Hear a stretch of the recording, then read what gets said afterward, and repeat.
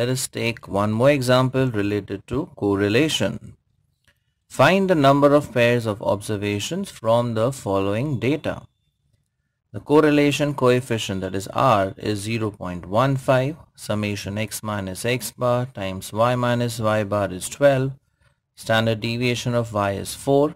And summation of x minus x bar square is equal to 40. So, the value for R is given as 0.15. Correct? Then summation of x minus x bar times y minus y bar is given as 12. Standard deviation of y is equal to 4. And summation of x minus x bar square is equal to 40. We need to obtain the value of n, that is the number of pairs of observations. So the formula that would be applied here is R is equal to summation x minus x bar times y minus y bar upon n into standard deviation of x into standard deviation of y. Now the value for R is 0.15. So we have 0.15 is equal to, the summation value is 12, n is unknown, standard deviation of x is also unknown, and standard deviation of y is 4. So we cancel out this 1s and this becomes 3s.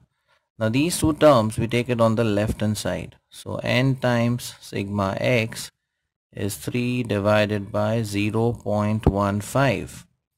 Now here we apply the formula for standard deviation of x, which is under root summation x minus x bar square divided by n is equal to, now if we remove the decimal places, we have 3 into 100 divided by 15. Now we have this total value which is 40. So we substitute it over here. So we have n times under root 40 by n is equal to 3 1s, 3 5s, 5 1s, 5 20s. So on the right hand side we have the value 20. So finally, to remove the square root, we square both the sides. So the next step is squaring both the sides, and we obtain n square into 40 by n, the root will go away, is equal to 20 square. 20 square is 400. Now one of the n gets cancelled, so we have n is equal to 400 divided by 40. So the value for n is equal to 10. So the number of pairs of observations is equal to 10.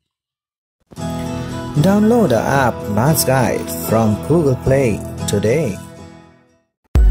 Like it, share it, and subscribe to our channel for more such interesting videos.